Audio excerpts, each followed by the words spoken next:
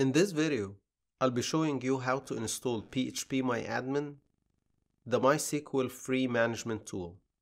If you are not yet subscribed, please subscribe now for free tutorials and computer-related tips. And now, let us get started. First, you have to be sure that the Apache HTTPD is installed and running. So I'm going to run systemctl, the status of the HTTPD, and it's not there. So I'm going to install it now.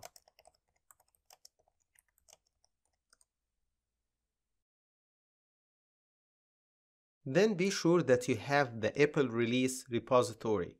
What is it? It's just an additional repo for the YAM which has a lot of extra packages. So it has the phpMyAdmin, and it's going to make it easier for us to install it. To install the EPEL repository, you can run yum install epel-release, and if it's already installed, nothing gonna happen.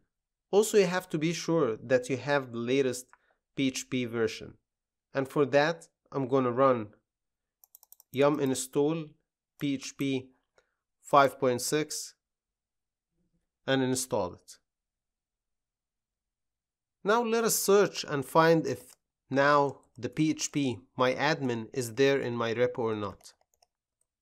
So it's there. Now let us proceed by installing phpMyAdmin.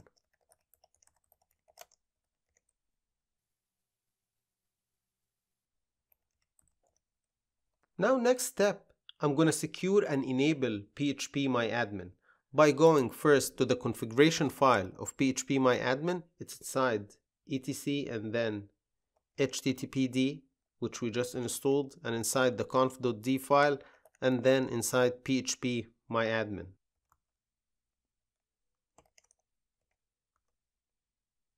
Inside that file you need to edit that require. Now it's running only from the local host. So if you want it to run from another source or another IP, just change this one to the specific or desired IP.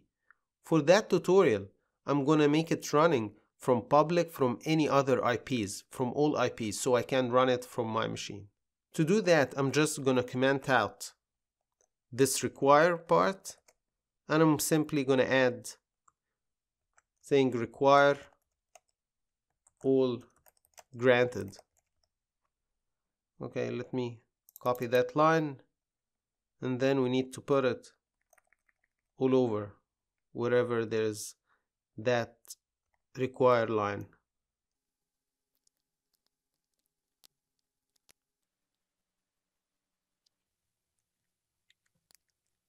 Next, I'm going to save the file, and now I'm going to run or restart the HTTP daemon, and now I can try it from the browser. The first time you're going to run it, it's going to ask you for a password. That password is going to be the MySQL password, and at the moment I don't have any password, any root password, so I'm going to access the MySQL and update the user password. To do that, the password is inside the MySQL database, and then I'm going to run update user, and I set the password to password, and let's make the password, for example, .sway.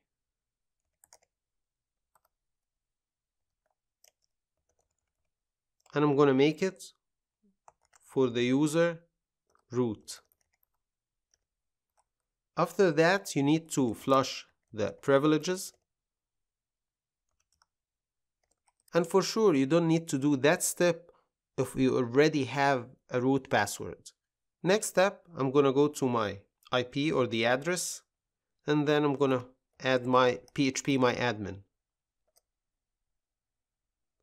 Okay, it's running now. I'm gonna put the root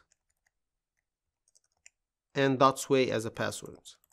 So now it's running fine, and from that GUI now you can easily manage your databases, you can create new one, you can run queries, you can do a backup, import or restore, or any other features.